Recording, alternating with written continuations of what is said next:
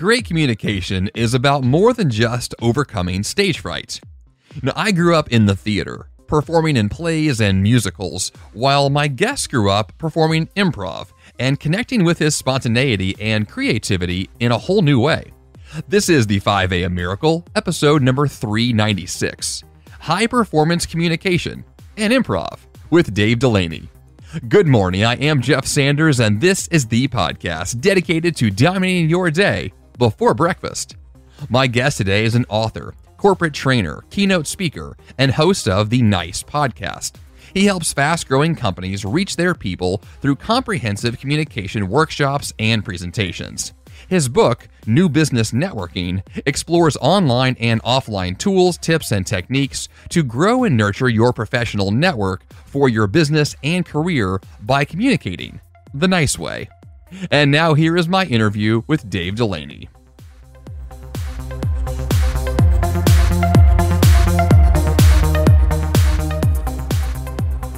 Hey, Jeff, thanks for having me. Let's just discuss, first of all, the elephant in the room, which is that you are Canadian. No. It is true. It is true. I only bring that up because you have a brand about being nice, and everything I know about Canada, and I've been to Canada, I love it, is that there are nice people in Canada. So tell me about your Canadian heritage that makes you so nice. Well, you know, there are jerks in Canada too. I hate to share that little nugget. But yeah, sadly, they're everywhere. There's a certain sort of humbleness in being Canadian that's ingrained in your DNA. And I think it's something similar to like Kiwis from New Zealand or, Irish people, which I have a lot of experience with living in Ireland for a couple of years. And I think it is, of course, not geographically speaking, but as far as population goes, when you live when you're the smaller kid on the block, and Canada is a relatively small country population wise compared to the US, and you have kind of a louder, bigger brother next to you who's really loud, you just become sort of more laid back, a little bit more humble. And so I think there is something, although I haven't seen any research on this, but I think there are similarities in that, like Ireland has Britain kind of over it, New Zealand has Australia over it, and Canada has the US over it. So I think there is something to that. And to a side on that as well, there was obviously amazing American humor, American comedians, American comedy, sketch comedy shows, and on and on. However, I read a book years ago my dad bought me. I used to study improv and perform improv. And my dad bought me this book comparing Canadian humor to American humor or why Canadian humor was really good humor. And what it came down to, or the thesis of the book, was that Canadians, they make fun of themselves a lot more than Americans do. And they get that sort of a self-deprecation thing. And they get that from the British influence. But then Canadian comedians are also very observational, like a lot of American comedians are. And so Canadians get sort of the best influences from American humor and British humor. And those two influences combined make Canadians pretty funny. Yeah, certainly. I think it's great. I know one of the things that you are, I guess, known for now is the improv background leading to communication, which leads to this whole an aura around the work that you're doing now, which is what I want to mostly focus on today, especially from this perspective of kind of nice. And let's go with, first of all, what is the nice method? This is a thing that you are working with, and I want to know more about that and then how that plays into kind of what you're doing today. Right. So the NICE method is a series of presentations that I do and training that I do for different organizations. And what I realized over the years, kind of taking a step back and whiteboarding all of the content I have, the themes, the topics I talk about, I write about, I podcast about, and they all come down to this idea of being nice and being more effective in the way you communicate. And so my goal with my presentations, my keynote talks, my lunch and learns virtually, and all these things that I do for organizations, my goal is always to bring people together. That's why I wrote a book about networking, new business networking, because what I want to do is try to find ways to improve relationships, improve communication, and that's a big step in that. And doing it in a nice sort of methodology, a nice sort of framework, and that's what I use to either consulting with organizations and leadership teams, or whether it's through my podcast or through presentations as well. So what does it mean to be nice in this sense? Because I know that the way that I kind of have viewed communication, and one thing that I have seen that plays out a lot, is that the people that you can get along with well are the ones you want to work with more often. I mean, I think to a large degree that's why you and I are friends, and why you're on the show today, is that like I want to talk to you. I want there to be that relationship. Like, how does that play into, I guess, whether it's our personalities or just like our general demeanor? Is that like a valuable aspect to what it means to effectively communicate or to get things done? Absolutely. I think it's a matter of, so I have a talk that I do right now that's become quite popular, and it's called the ROI of nice. And the idea in the ROI of nice is to focus on yourself first and improving the way you are personally. And then helping stakeholders, so those in your organization, your colleagues, your clients, and so forth, and then society as a whole, and how to give back in nice ways. And so, to that first point about self, it's really recognizing your own strengths. I'm a big proponent of personality assessments. And in doing these over the years, I've learned so much about myself, and not so much learning about myself, but really recognizing and realizing, whoa, these are my strengths. And so part of that is, one of the strengths that I think we all need to be aiming for is to not just come across nice and then stab someone in the back, but actually be nice. And part of that is just laying down framework, like, one thing that I've talked to my kids about through their whole lives is the golden rule, right? Treat people the way you want to be treated. It's such a simple thing, but when you think about it, like if you treat people with respect, if you treat people on a level playing field, if you're cool to people, basically, then they're going to be cool back to you. So it sounds like a simple thing, but it often gets overlooked or gets missed. So how do you build that into, I guess, with the work that you're doing? I mean, both of us are podcasters, we're speakers. Like, do you leverage this concept of being nice as a way to, not to say get more business, but as a way to like relate to the people that you're working with, or a way to find common ground? Or how does like your personality play into like, I'm going to like leverage my niceness to benefit others and to make things work?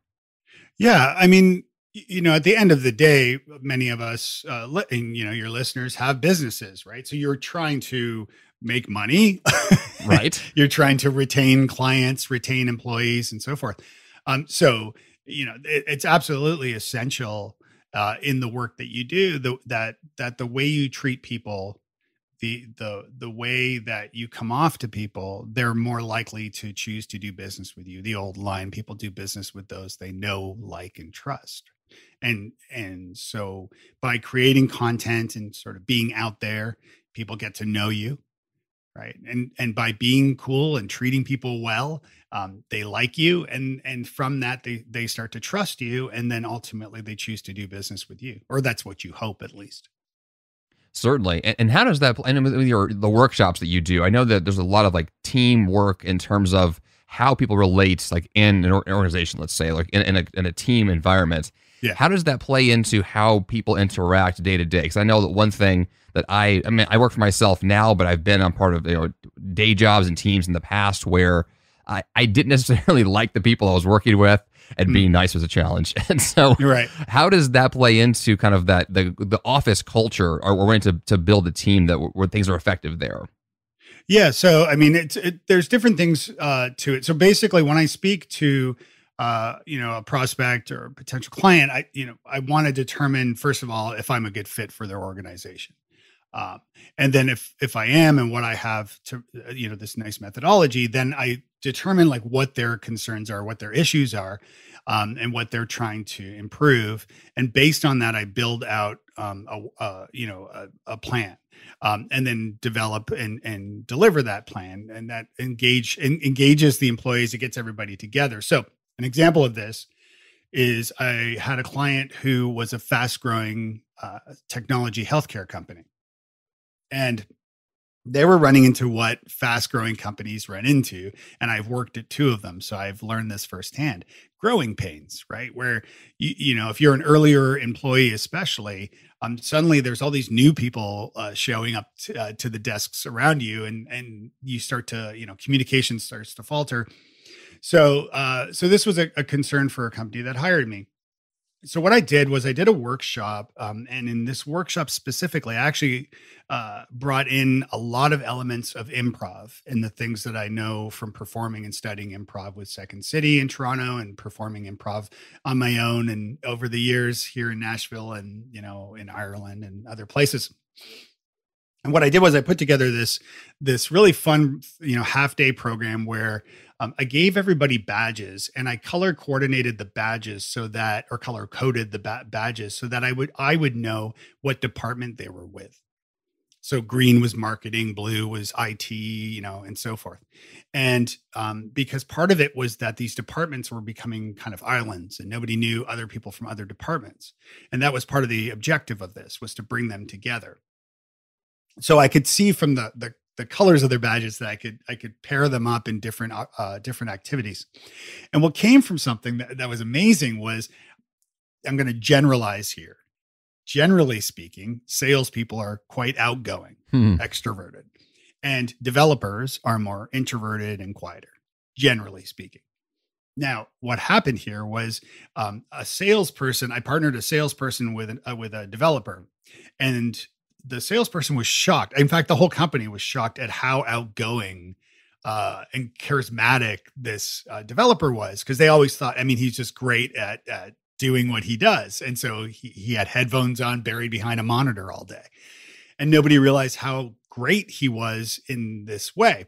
So the salesperson started bringing him on sales calls when he was meeting with, CIOs and information types. And in doing this, because the salesperson couldn't talk about, how the sausage was made specifically. And so this IT professional or developer came with him on calls, and the developer could very eloquently speak about how that sausage is made. And as a result, they ended up closing many new clients because of this. So again, this gets into the way we communicate, but it also gets into tapping into our own strengths and recognizing those strengths so that they can play a role, in the organization. Yeah, I think it's really interesting. There's definitely a lot of people who don't fit the mold for the typical kind of, the IT person or the salesperson. Right. To that degree, you mentioned that improv has been a big influence for you. I spent many years doing theater. I have a degree in theater. I know that really played a lot into, to a certain degree, why I'm a podcaster, why I'm a speaker. I think to the same degree for you as well. How do you think that performance plays into, I guess, your ability to communicate or to relate to people or to form that connection there? Yeah, it's a crucial part, and whether that performance, and I don't mean by faking something, right, but by delivering information in a way that people can retain that information is essential in a sales call. But even or if you're standing on a stage in front of an audience, or if you're a company who is trying to raise funding and you need to pitch investors, we've all seen. Oh gosh, here's the Canadian in me. I always mix up the Shark Tank with Dragon's Den. Dragon's Den is the Canadian Shark Tank. So I always go to yeah. And I always go to Dragon's Den first. So that's funny. But so those kind of high stakes sessions where you've got to do a good job presenting. So performance is a very important part of that. And it's not just in communicating. It is about communicating points, like key points, and pulling out or extracting content that may be just too much for the audience or the person that you're training. I do a lot of training virtually, and I worked with an organization before pandemic who had a company retreat here in Nashville. And they were 12 different trainers from across the country for an organization. So they hired me to do a half-day training for them on presentation skills. And I actually was able to review their decks, their content, and teach them some really great ways to deliver this content more creatively and more effectively. And that definitely tapped into using improv. In fact, we ran through some improv improv exercises as we did that.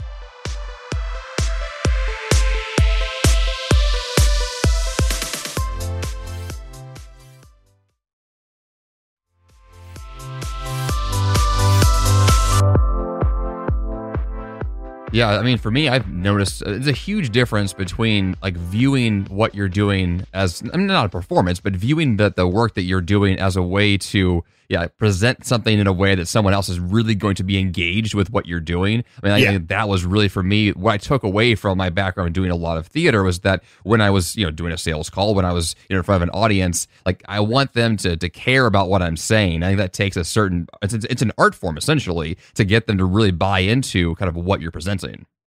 Absolutely. Yeah. Yeah. They need to care. And that gets into defining what the problem is that you're trying to solve, which is why what I mentioned before about the initial conversations that I have with my potential clients is finding out exactly what their problems are, making sure that I'm the right fit, I'm the right solution for them, or, my team at Futureforth. And then finding out from there, how success would be in the eyes of the audience or whoever it is that I'd be speaking to, whether it's a keynote presentation or whether it's a training session for a team.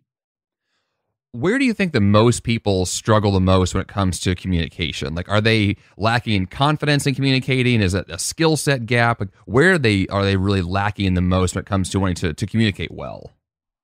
Yeah, great question. And I think a big part of it is the inability or to listen effectively. And I find that is one way that I notice that comes up a lot. And one thing that I talk about with listening, and it's part of some of the training that I do, and it's definitely part of the presentations that I do as well, is that when you are not listening to someone, it's pretty obvious. But so it's interesting too, like the word listen itself is an anagram for the word silent. So mix up those letters and it works out as listen or silent, depending which way you're doing it. So it's amazing to me that it's right there in front of us, albeit mixed up. And I think that if you are, when you are listening effectively, you are often quiet. I always use this example of, going to a conference. Remember conferences, Jeff? Oh yeah. What are those? Good old conferences. But remember, like you go to a conference or a networking event or a mixer or something like that, and you meet somebody and you're like, gosh, I really like this person. She was really, really nice. And you get back and you're thinking about, the conversation you had or whatever. And then you think like, what was her name? I can't remember her name. Well, she worked at, I don't know where she worked. Well, she did. I don't remember what she did. You don't remember any of this information, but you really liked her a lot. And the reason why you liked her so much is because she let you do the bulk of the talking. Because we all like to talk about, ourselves. And so when you do the bulk, or when you allow the person to do the bulk of the talking, that makes them feel better about you because they're able to share whatever's on their mind. So I do a lot of work around listening. And it's something, by the way, that nobody is perfect at. It's something that I'm often, working on myself, but being aware of this, of this really important thing, and being more mindful of it, it really does help. I mean, the first thing that I think of when I think of listening is how much I don't listen to, like my wife, for example. Like I get called out frequently for not being fully present. I think it's interesting because that level of engagement when you're listening, like it's a full body experience where you really have to give yourself to a full conversation. I think that to that degree, like, it requires a real like energy and willingness to be present, which I think for most of us is hard because we're distracted or just not fully engaged. And I think it really takes like a willingness to give extra effort. Absolutely. Yeah. And, to my point about me not being a perfect listener. Yeah, it is Heather, my wife, who would be the first to let you know that, yeah, he hasn't figured it all out yet. That is very true. Yeah, I guess from that perspective too, it's like when we think about people who are trying to communicate effectively, we all have kind of our own weaknesses. Like, how do you recommend people to, like, I guess, have more self-awareness around where they can improve? Like, does it require going to a conference or a workshop, or is there a way for us to identify on our own, here's where I struggle and here's how I can improve? Well, I think the first thing is, and talking about the ROI of NICE, part of that framework, as I mentioned, is self, right? So it's recognizing and understanding yourself. And I go through different exercises about this, but one of them is taking a personality assessment, whether it's Enneagram or, Strengths Finder or DISC assessments, whatever it is. Take one of these assessments. I highly recommend it. There's freebies you can do online as well. But what you find out from these assessments is what your top strengths are. And again, as I said before, this is something that you will not be shocked by the results typically, but they confirm to you what you already knew. So, for example, my number one strength is communication, and my number two is consistency. Number three is woo. Number four is activator, and number five is harmony. Now, I won't go into the whole 30 or 50 or however many there are, but those are my top five. And I know them off the top of my head, but I also have them pinned above my desk on the wall. And I have them there so I can refer back to them throughout the day, so that when I'm writing a blog post or I'm editing a podcast or putting together a podcast or talking to a client, if what I'm doing doesn't fit into these strengths, like I'm terrible with numbers. I'm really bad at accounting and all that stuff. It doesn't mean that I can't, get better at that, but I have to recognize that that's not one of my strengths. And so by recognizing what your strengths actually are, you can then get assistance, get help with the stuff that is, lower down on the list, and that go down to the weaknesses, even to tap into people who are successful or excellent at these weaker points. And then that really does balance things out. And so this is why this is so important and done so often. And I do this as well with my clients, is to try to drill down and figure out exactly what their strengths are, and then tap into those strengths in the work that you do, because that's what's going to ultimately, you're going to do best. Yeah, certainly. I know I took an assessment years ago that told me that I was like a goal-achieving person, and that was like an aspect of me. And as soon as I was able to label that as like, this test told me I'm this, like I really identified with that. And it really has stuck with me ever since, like to the degree that that's really how I view myself. It's in a large way how I view the listeners of this podcast. It's how I view, like, the people I want to connect with tend to align to what these tests tell me about myself. I think it's really interesting that they really do confirm your suspicions about what you're great at, what you care about, how you operate. And that knowledge is really powerful. You can then put into a lot of different areas of your life. Yeah, absolutely. And that's the thing, like, part of my goal with everything I do is I want to make people nicer, and as I said, to themselves, obviously in their organizations who, I work with and the keynotes and things that I do, but I want you to take it and put it to use, outside of the conference or outside of the organization, back at home, or when you're hanging out with friends or making new friends. There's so many, key things here. I tell my kids are 14 and 15, and I tell them, like, when they start dating, which they can't date for the next 20 to 30 years. But I tell them, like, when they start dating and they go out on a date with somebody, always note how your date treats the server at the restaurant you're at.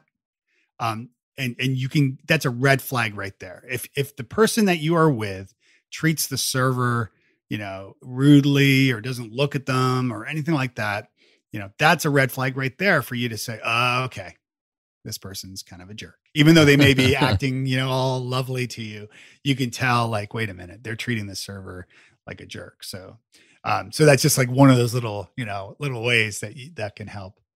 Yeah, very true. Very true. I want to shift gears here just slightly, because I know that you have a new podcast out, and I want to be sure we talk about that, because this is one thing that, I love podcasts. Obviously, we're on one now, but I also want to hear, like, more about, like, what kind of work are you doing on your new show? Yeah, thanks for asking. So the Nice Podcast is at nicepodcast.co, nicepodcast.co. And the podcast is about, it's a leadership podcast for leaders who want to improve how they are nice to themselves, how effective they are, the work that they do. And so it's geared around collaboration and communication, but also community and kindness. And it revolves all around that stuff. But I've, for years, for the last few years, I've considered myself a recovering podcaster. So, I started podcasting with my wife in '05, and we had the second parenting podcast ever from 2005 to 2008. And I've had a handful of other podcasts over the years. Some I've done for others and some I've done for myself. And so, yeah, I'm a big fan of the medium. And so the goal of this podcast is really, just to spread the word and to get folks to be more effective in the work they do and the way they lead, and being nicer to themselves and to the other people in their lives. That, like, part of this too, by the way, I sometimes tell people that my podcast is like a self-help podcast disguised as a business podcast. Right. Because the whole thing with leadership is also one of those kind of gray words. It's these gray areas because it's like, well, I'm not a leader. I just work, in a department doing my thing. But, or I'm a self-employed person. I just work by myself. I'm not really a leader. But the truth is that everybody is a leader in one way or another. And well, so this is part of the talk that I do with the ROI of NICE, of realizing myself, like how I was a leader when I was much younger without actually realizing it until a friend like 30 years later told me. And I was like, wait, what? So it's important to understand that we're all sort of leaders and we can all lead, by treating people the way they want to be treated and so on. So the podcast has been, I'm on episode 11 right now. Episode 12 will drop on Monday. So it's definitely got that fresh, new podcast smell to it. But the feedback's been great so far. And I'm excited to share it with more folks. All right, we're going to shift gears again, this one a little more intensely. I want to ask you about something that I saw on social media, which is that you had posted recently that you had gone 10 months without alcohol. And I'm curious to hear the story behind that as far as what actually caused you to make that change. What kind of impact have you seen from that? Tell us the story behind your shift to let go of alcohol. Yeah, so what happened was it was during early, well, okay, so I quit drinking June 8th of last year. And I didn't intentionally quit drinking, nor do I know for sure if I have forever. I don't know. Apparently Guinness is working on a 0% non-alcoholic Guinness. Oh my gosh. And if they master that, then the next trip I go to Ireland will keep me sober. But failing that, if I'm going to Ireland, I'm having a pint of Guinness. I'm sorry. Last summer, we had a lot of things going on, right? We had the pandemic.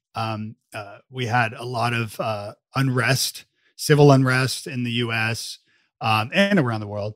A lot of tensions were high. And then in addition to this, my family and I were displaced for 3 months because our house,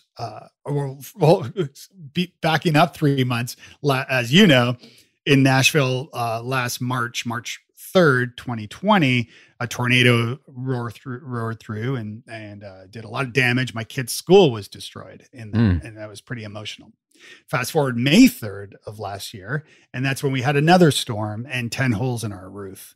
And so we were unable to live at our home. And I don't wish this on anyone. Dealing with insurance companies and contractors becomes a full-time job. So it became this incredibly stressful time.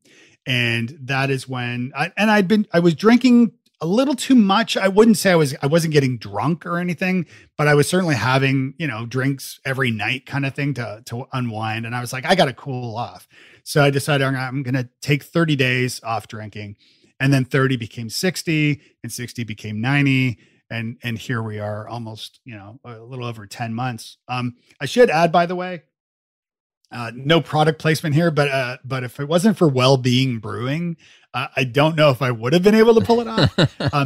I have to say, for those of you who are listening, who are thinking about, who love beer and are thinking about, taking a break for a bit, there are amazing zero or very, very close to 0% alcohol beers now. And like Well-Being is a brewery I found. Again, I have no relation with this brewery, but they brew non-alcoholic beers. And they have IPAs, they have stouts, they have blah, blah, blah. They have really good beer. So, in the things that I normally would do, if I go to the beach with friends, drink a lot of beer sitting on the beach all day. We did that, and I brought all this non-alcoholic beer with me, and it was perfect. It was great. So yeah, 10 months.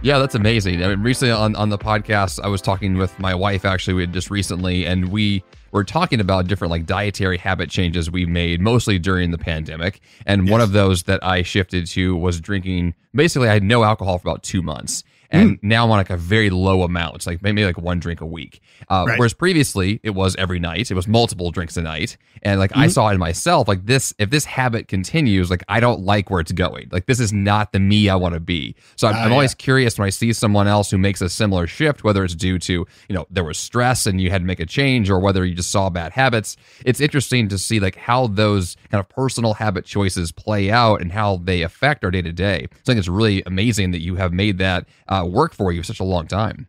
Thanks. Yeah. I mean, I'm no expert in addiction, but I do know alcoholics and former alcoholics, and that's just booze. I've had friends OD over the years. I've had friends, I used to smoke like a chimney. What? Over 20 years ago. Wow. And I tried quitting many times, and many failed attempts. And I tried all sorts of different ways.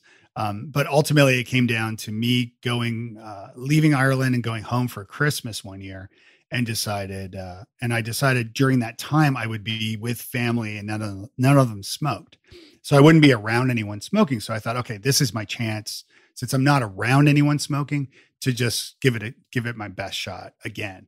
And yeah, I haven't had a drag of a cigarette in over 20 years. So, yeah, I mean, addiction is one of those tricky things. I mean, I drank, like I used to drink a lot back in the 90s and, early 2000s for sure. And it wasn't really until I got married, but also that I, had kids, that I was like, I need to, chill out here a bit. So, but yeah, so 10 plus months. It's it's been good. It's been good. What do you think is the impact for you in terms of that, in terms of like how you view your health or how it affects your productivity? Like, what is the impact for you in terms of that? Because I know that the biggest issue that I've seen with myself is that if I choose to drink more often, it just tends to lead to that downward spiral of I'm getting a little less done. I don't quite have my energy I used to. Like I'm not up to 100%. Like, how does it affect you? Yeah. Well, as you get older, and I just had a birthday, so I'm very much mindful of this. But as you get older, alcohol does, it just, the hangovers last way longer, and they come from less consumption. You drink 2 beers and feel like crap for 2 days.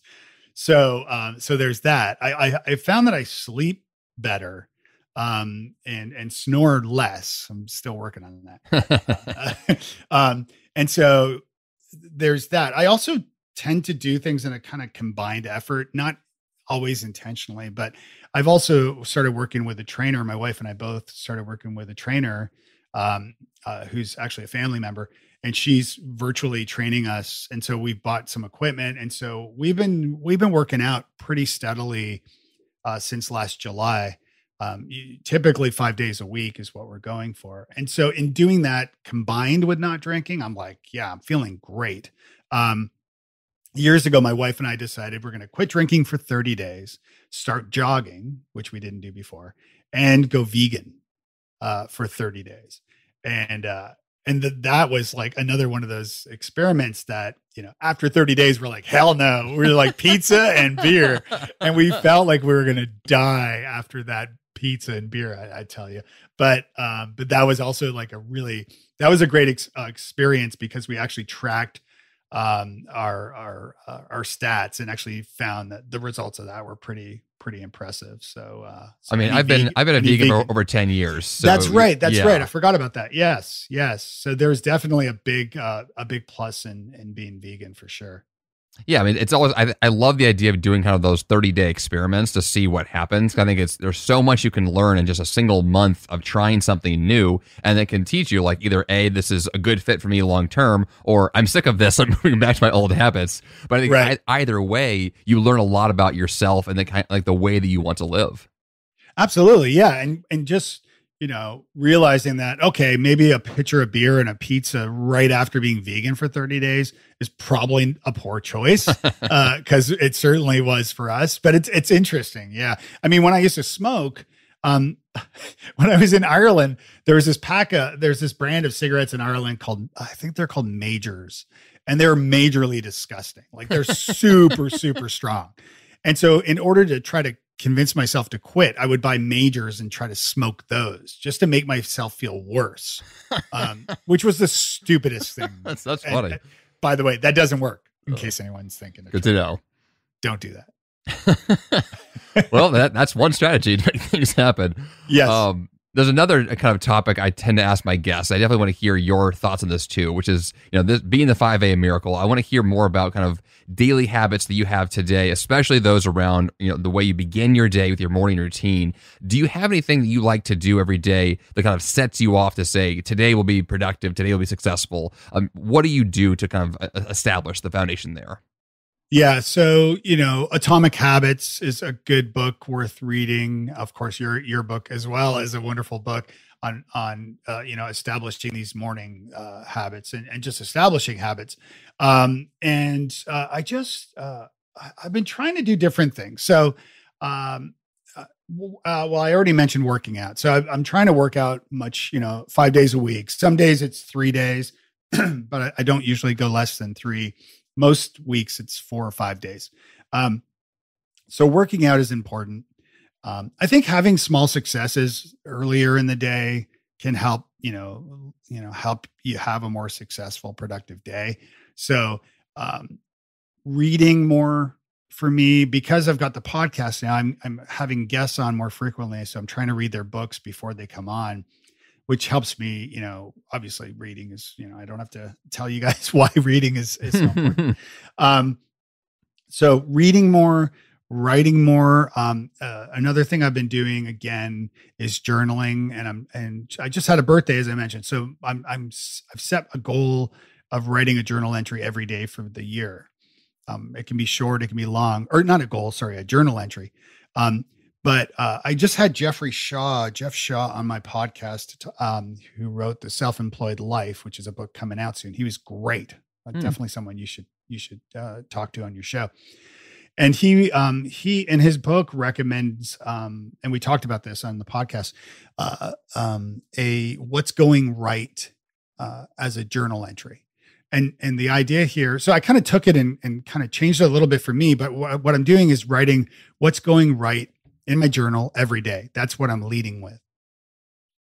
And that little move has really helped me focus more on the positive things that are going on.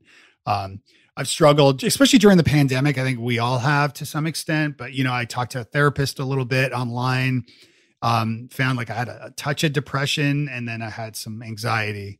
Go figure, with everything going on in my life at the time. But and with addressing this and realizing, just kind of and not necessarily 100% overcoming it, but certainly working towards that. Writing what's going right in a journal entry every day is just a wonderful way of flipping things around and looking at things more positively. So, so the what's going right journal, working out, obviously, and meditating too. I've been doing a lot of meditation and mindfulness using Sam Harris's app. called Waking Up. Excellent. Yeah, I like that philosophy of what's going right. I think that's a really powerful one. I mean, it sounds similar to the idea of gratitude, or at least the idea of just reflecting on your life with the positive. I think that's a really powerful tactic. Yeah, and we actually spoke about that because what Jeff was saying in that conversation was he had tried and kind of failed at gratitude journal entries or thankfulness journals, and I've found this too, where I've done this and it's failed as well, because when you try to do this, I mean, it's great to try to do this, absolutely, but you start to realize I'm grateful for my dog. I'm grateful for the food. I'm grateful for my electricity. And you're kind of making like a laundry list, and it's like, okay. And then you do the next, I'm grateful for this. And you start to realize yeah, this is getting old. And then you stop, ultimately. At least this is what I have found for myself. And it was just interesting that he brought that up, but what's going right makes you really think more, not so much. I mean, you were obviously grateful for what's going right, but it gets you into a little deeper into what's going right in your life. And so I find that really does help. Well, even to that degree of just kind of reframing something, I know that with journaling, like as a practice, I've been, and meditation too, I tend to start and then quit and then start and then quit. And it never tends to stick. But on the habits that I have found that do stick are the ones where I have a perspective that I really can resonate with. I think that even the idea of reframing gratitude to what's going right, like a simple shift like that, I mean, that could really make something work for you long term.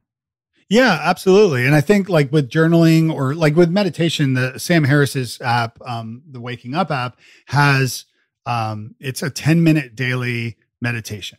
Now there are big, deep conversations within his app and a lot of other meditations on different topics and things like that. But at the very least, he hopes that users or his customers or whomever will take 10 minutes. And when you think about it, 10 minutes, if you can't do something for 10 minutes in a day, that's actually a good thing. Something is wrong with the way you're managing your time. And I find that we often procrastinate and, we all do it, but when you think it's 10 minutes, what I have found, I've done some, and I'm going to people are going to hate me when I say this. But my wife and I, for many years, have wanted to get a hot tub.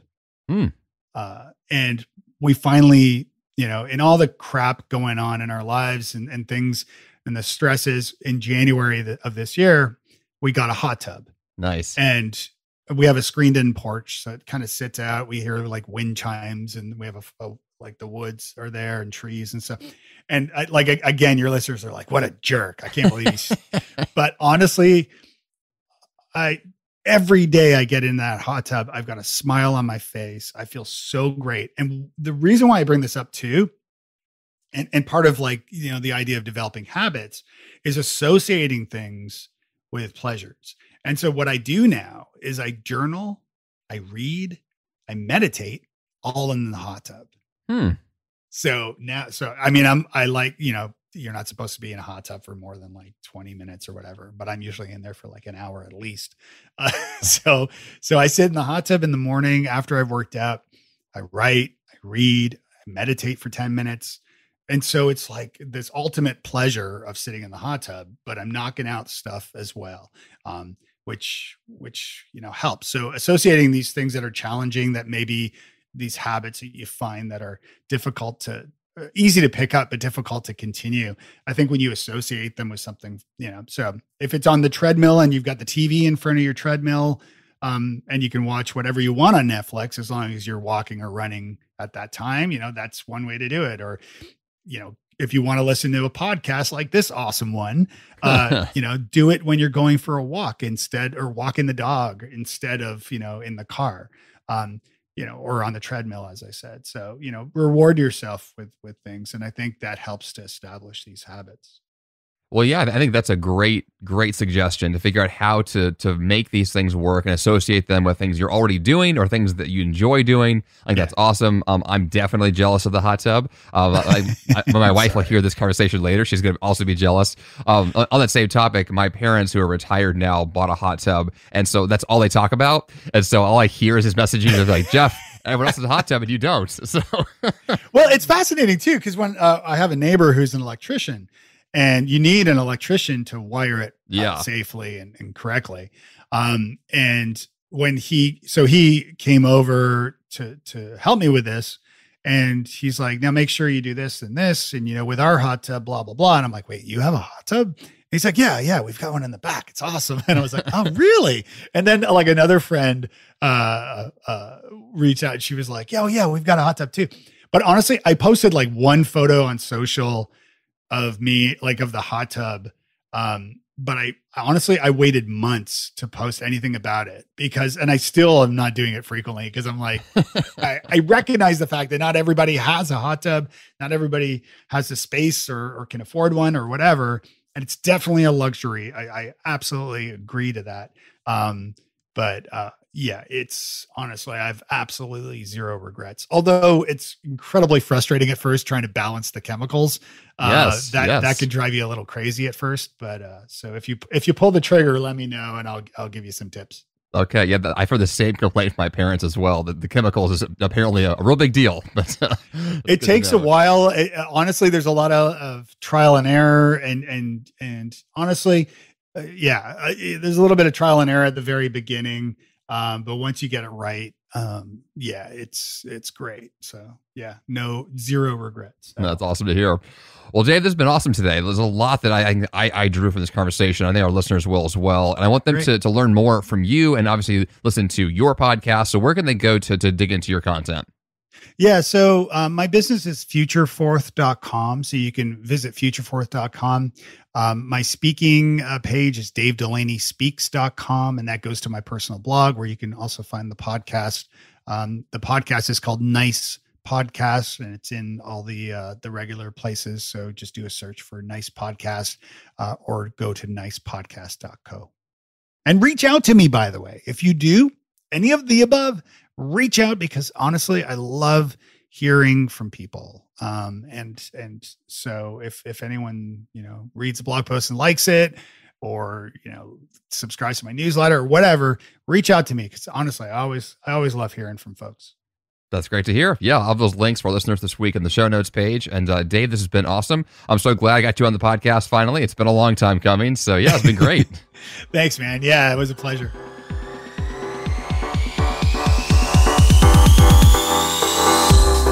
And for that action step this week, connect with your best self on stage. There are many ways to communicate effectively, but one of the best ways is to break out of your shell through performance, improv, and games. You can learn so much more about being a super nice communicator by listening and following Dave's Nice podcast.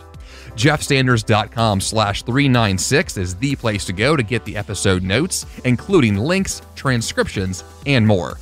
That's all I've got for you here on the 5 a.m. Miracle Podcast this week.